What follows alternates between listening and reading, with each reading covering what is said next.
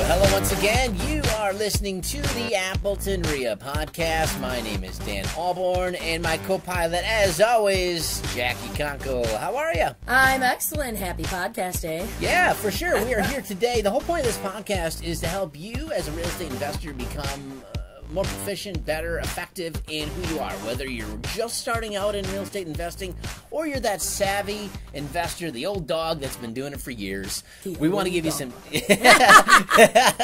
some tips, tricks, and techniques to help you become more effective and successful in real estate investing. Obviously, Jackie and myself, we have, well over 30 plus years combined of real estate experience. So that's where we come into play and help you guys. So today we want to talk about the elephant in the room. Yeah, right? COVID. Yeah, I mean, let's talk a little bit about COVID-19 and just, I mean, it's that and then other things, right? Yeah. Let's maybe just put the media or what's being thrown in front of us on a day-in, day-out basis. Whether it be COVID, whether it be the riots, whether it be, things going on with racial inequality. And we're not going to talk about any of those things independently of themselves. Nope. Because, Dan, it's always going to be something. Yes. It was impeachment. It was, all the different things in politics. There's always something negative because if the news was positive, no one would watch it, which is sad. For sure. But it's anything negative. So well, what's we're here tough to say turn it off. is obviously we've had things that have happened to us as Americans in the last 4 to 6 months that has never happened in the history of this country. For sure. Telling everyone to stay at home, don't do anything, stop being Americans, right? Stop being American, yeah. As Americans, we pride ourselves as independent and going to do things Free. and living on our terms, right? And for what's happened, and we didn't know what was going to happen with COVID, everyone was a good soldier. They really were, right? We stayed at home. We did what we were told to. And part of that, there's so much fear because we had the unknown of what's going on. So there's a few things that can happen is you can regress and really pull back from, as we enter into a new year. We talked a lot about goal setting and how do you set up your business to succeed in 2020. Well, I mean, all you see in the news now is 2020 is the worst year ever known to man. Which isn't true. It's not true. It's not true. My year's been fantastic. I would agree, Jackie. Same here. So the whole point of today's podcast is where's your compass, right? I mean, you use a compass to navigate you through. If you're in the middle of the woods and you know you need to go north, well, you pull out the compass and say, all right, I go this direction.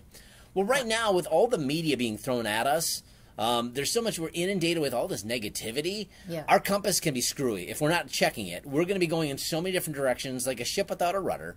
You're going to be tossed to and fro, hearing all these things and doing absolutely nothing. And that's the unfortunate side. So how do you realign your compass? How do you make sure you pull that out? And then more importantly, put yourself forward on a path to being successful in even some of the most adverse times that we're in today.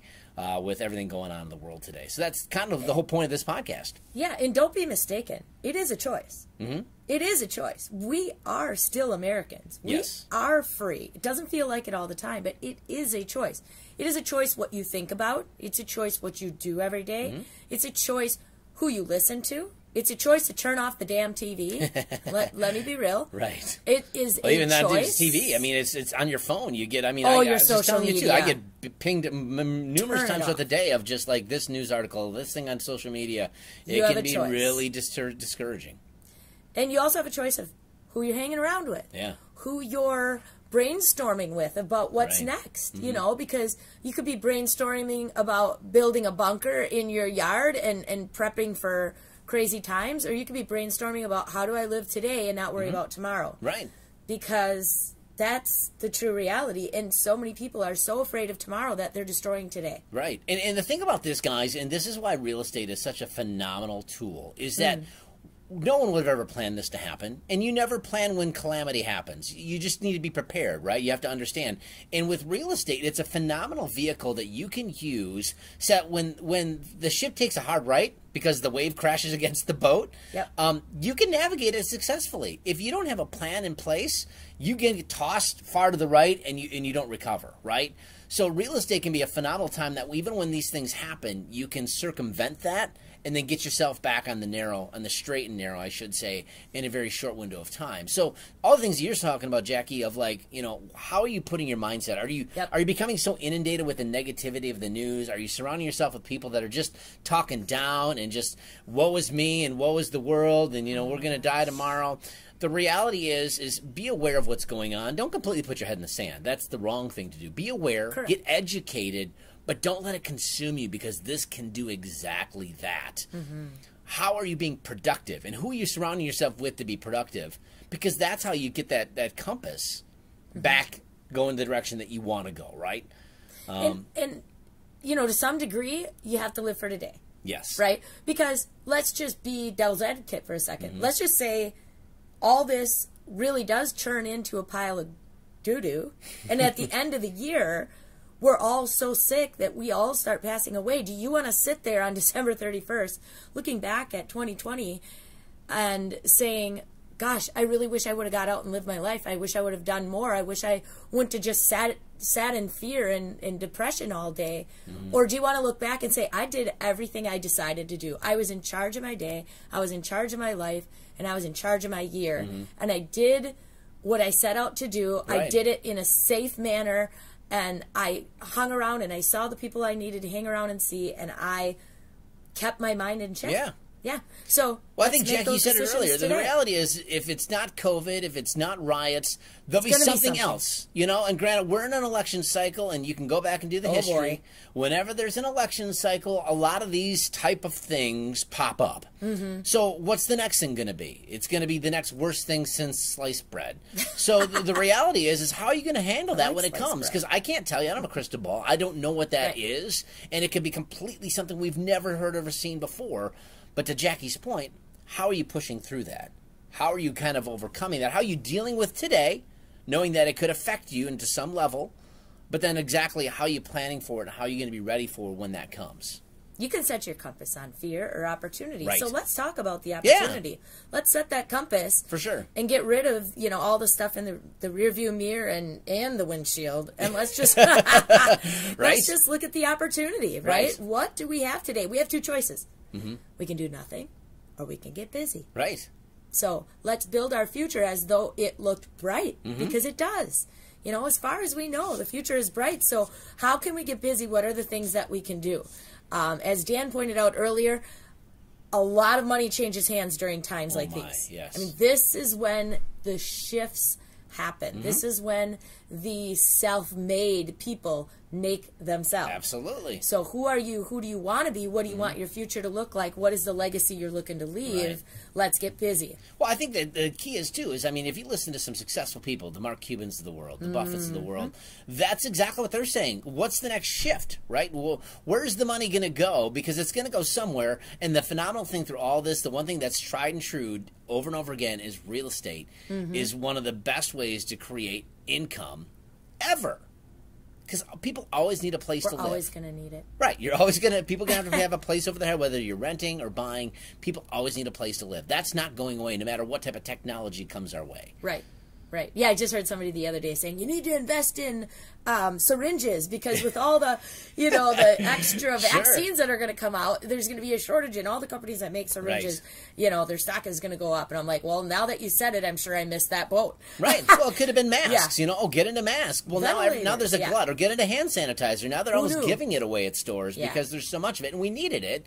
But that's what happens. It's the ebb and flow. And if you're on the, it's almost like multi-level marketing. If you're there on the ground level, man, you're going to kill it, right? But if once it becomes peak, you really don't make as much money anymore. Right. Now you're behind the curve. Now you got to find the next fad, the next thing, right? Or there's real estate, which is always there. Which is always there. And you just find the best place to jump in. And, you know, Dan and I were talking earlier today, there's a lot of opportunities that are going to be popping up into commercial. So if you start forethinking about the things that are happening, number one, a lot of businesses are going out of business. Unfortunately, yeah. Unfortunately, but COVID has just crushed their financials. So there's going to be buildings that'll be up for sale. And unfortunately, in a landscape like that where there's so many, you know, supply and demand, you know, when there's a high supply and a low demand, you get a better price. But there's also going to be bigger, like big box store type places that could be changed into, you know, you got to think about repurposing. Yeah. They could be changed into like storage or any different things where you can take a big building and repurpose it. Well, the great thing about that is, it's unfortunate that these businesses go out, right? That they aren't able to make it. But you're taking an opportunity, which would be a dark store, which is not generating any tax revenue, and now you're going to repurpose it into a space that could be used for storage.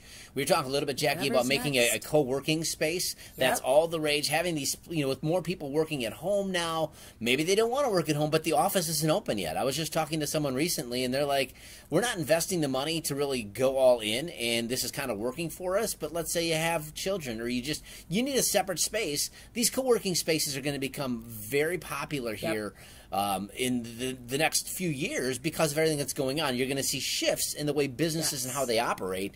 So these are things that now you can repurpose this, to your point, Jackie, and look for, say, hey, here's how I can take this unfortunate thing and make it a positive and serve more people. Absolutely. And a lot of companies are finding that their employees are doing so well from home and things are still getting done. They don't want the overhead anymore. They're realizing that they can get rid of their offices and they can rely on their employees to get the stuff done from home.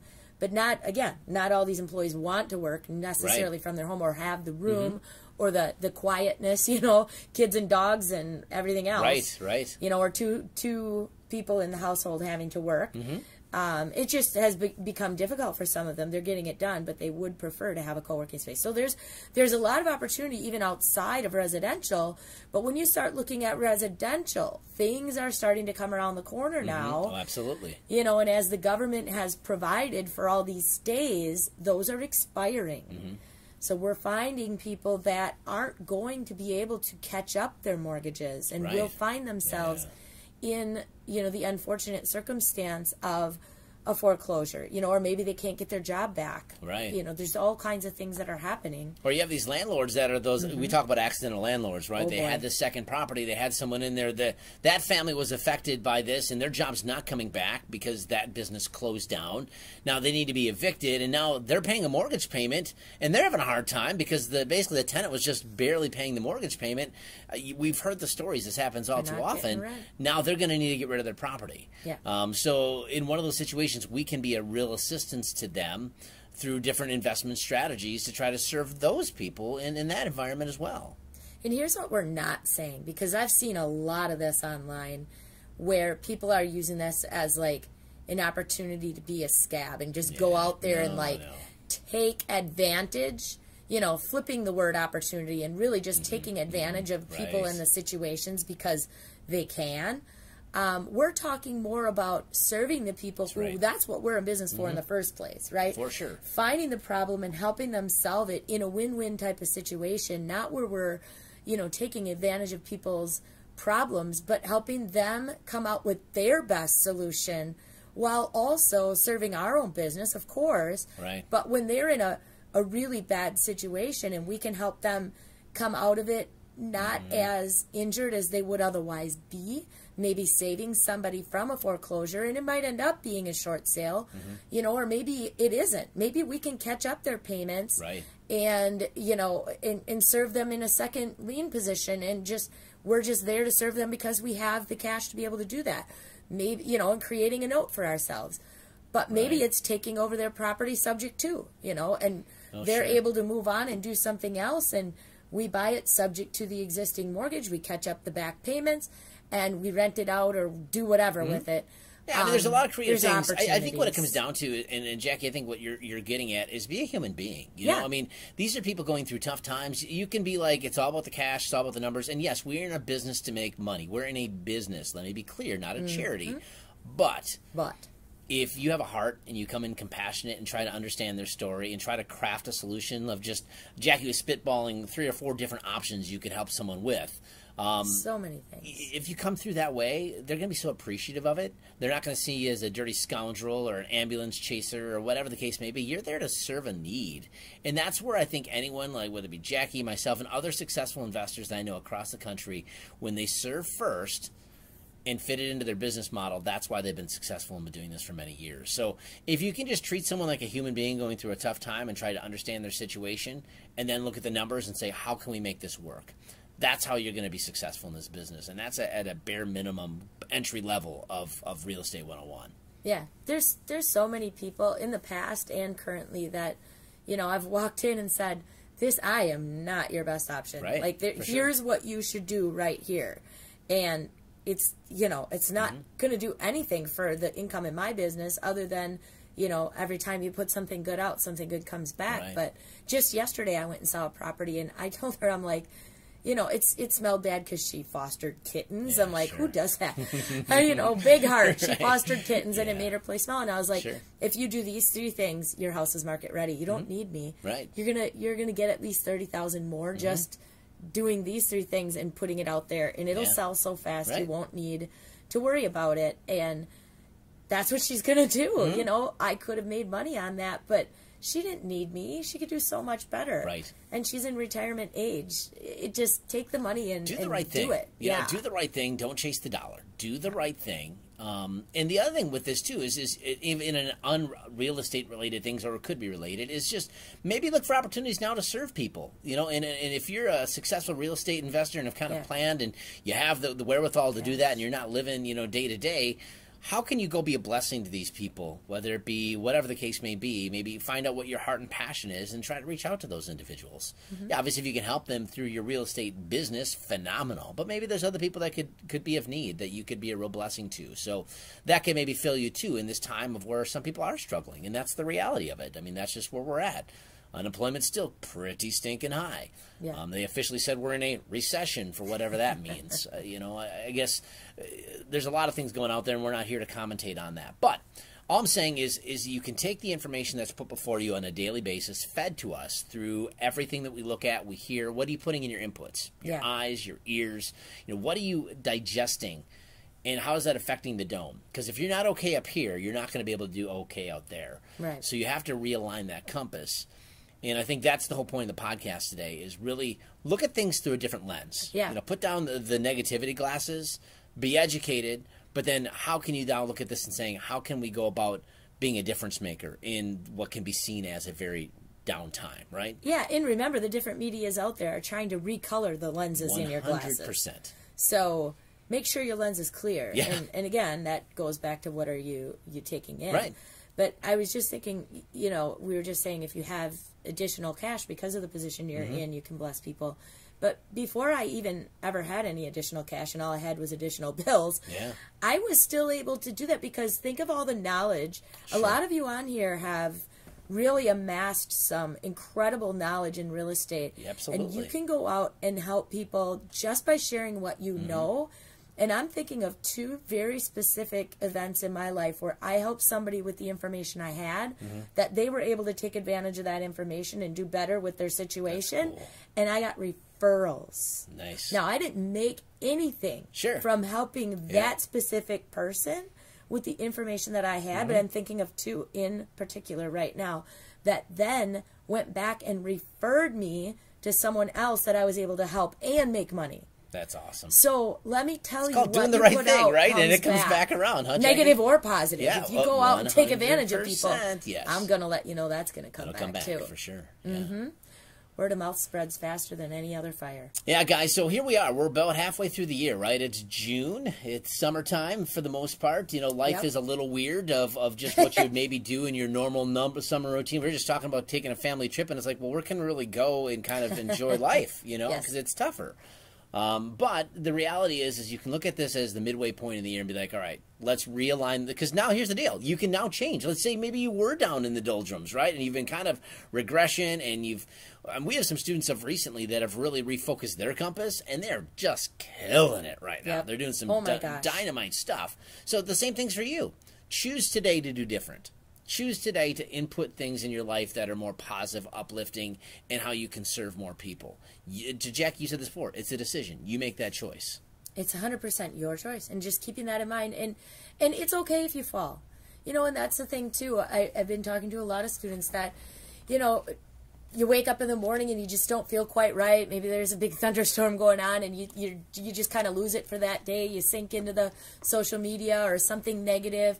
It's okay to start again tomorrow. Yeah. If you fall today, or you start to put on the wrong colored glasses for a minute, one of the things you can do is to reach out to someone else. Remember who your circle is, and be careful who you're surrounding yourself with. Be careful whose feeds you decide to read in the social media. You might need to be blocking some people. For sure. You know, and it's okay if today doesn't turn out perfect. It doesn't mean tomorrow has to be the same. So, and I think, you know, Jackie, I think you agree with this too, is guess what? Jackie and I are human beings too, and we face a lot of the same things that you do. I mean, there's times that we feel fear and we feel timidity, but I guess it's how quickly you stay in that position. I mean, just the other day, I had some stuff going through my mind. I have a transaction right now that was like, give me a little bit of angst. And I said, you know what? It's completely out of my control. It's an appraisal thing, right? I have no control of this appraisal. Lo and behold, it came out fine. There was no issue, but it was like, it's taking way longer than it should be. Normally, it comes back pretty quick, and it's like, well, this could be a deal breaker of, it's a very lean deal to begin with, but I don't need to go into specifics. All I'm saying is, at the end of the day, it was fine. But if I would have set my mind and just thinking about that all day, I would have been so unproductive. And then to come to find out, well, why did I waste a full day over something I have little to zero control over? Yeah. It's funny because we just had this conversation very recently. When you're really, like, if you are somebody who worries about things, draw it out. You have two columns. Yeah. The column that says, these are things I can control. Yep. And the column that says, these are out of my control. Yeah. If you're worrying about things that are out of your control, we could define that. Yeah, you wouldn't like the word. Yeah. But remember, you can only focus on the things you can control. And remember, you can't control other people, but you can control yourself. Yeah. And you can control your reaction. You can control your activity. Absolutely. And remember, you can't control how many deals you get, but you can control the activity that you do. You just can't control the results. I think we've had a podcast on that in the past, so if you want to know more about that, you can definitely search that out. But hopefully it's been helpful for you guys. If anything, it's been therapeutic for us to get back in the saddle with obviously us actually being able to be together, right? We can actually be doing a podcast next to one if and we're like 4 feet apart. Yeah, we're kind of close. We're pretty much there. We can get 6 feet apart. But if you want to find out more information, obviously you go to AppletonREIA.com. Obviously, with things still going on, we have not officially had an assigned meeting as of this month. We are looking, hopefully, as of maybe next month is maybe the first time we can get back into play, and we'll keep you up to date on where that's going to be and the time. And we have speakers that we've actually pushed back because they weren't able to come because of COVID. So we have just a chock full of just great information and speakers to bring your way. And when that happens, you'll know about it through the podcast or go to AppletonREIA.com. And more importantly, you can service all the local vendors right now, right? You want to do a difference? Go find out who's on the vendor page and use them because they can use your business too, right? So, again, guys, hopefully this has been helpful. Share your comments. If you wanted to have different topics to talk about, you can, of course, just comment on any of the places where you get your podcasts. Otherwise, we look forward to hopefully seeing you soon. And we appreciate you guys listening to the Appleton REIA podcast. Again, my name is Dan Alborn. She's Jackie Conkle. Have yourself a great day. See ya. Keep that compass focused. Yes.